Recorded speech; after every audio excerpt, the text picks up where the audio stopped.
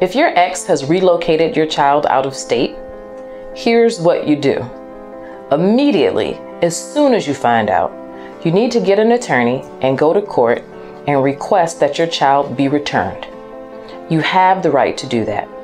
Courts frown upon parents who have relocated a child out of state without notifying the other parent. You're already starting off on the good foot, on the right foot with the court. You want to move as fast as you can. You don't want your child to have been out of state for 1 or 2 years and then you decide to be upset about it. You want to move as soon as you find out there's a problem.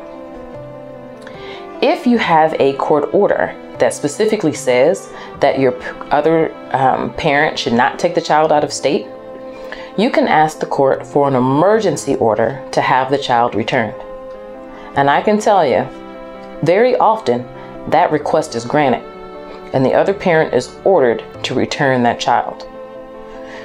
If you know that the parent is about to relocate out of state, but they haven't made the move yet, you have an opportunity to go to court and ask for a restraining order.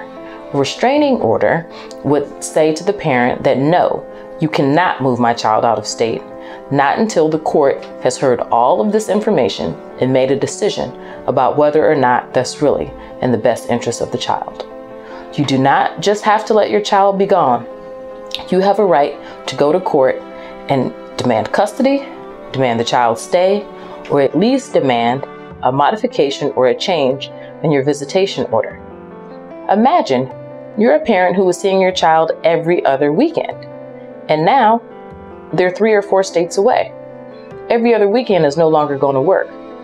So even if the court doesn't give you custody of the child or force the child to come back to the state, you do get the right to maintain your access to the child. So now maybe you get all of spring break, all of Christmas break, every summer, every Thanksgiving holiday. Like there are different ways to make sure that you get to maintain your relationship with your child.